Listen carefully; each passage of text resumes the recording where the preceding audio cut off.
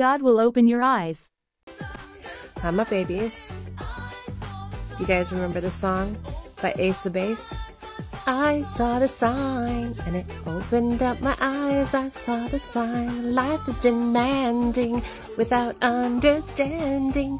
I saw the sign and it opened up my eyes. I saw the sign. Well, someone on here is asking for a sign. Someone keeps asking for a sign. They keep asking God to show them a sign that all of this is real, that they aren't losing their mind.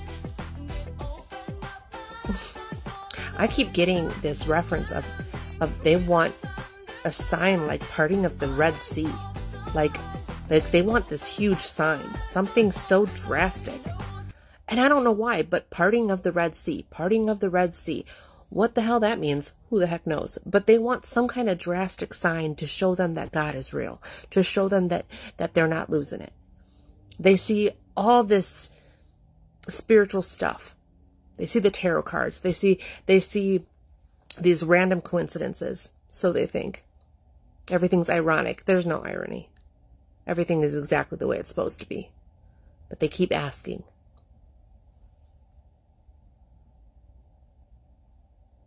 God's going to show you a sign. He'll give you the biggest sign ever. He'll open your eyes. He's going to wake you up. And then your eyes will never be shut ever again. And this gift will never go away. And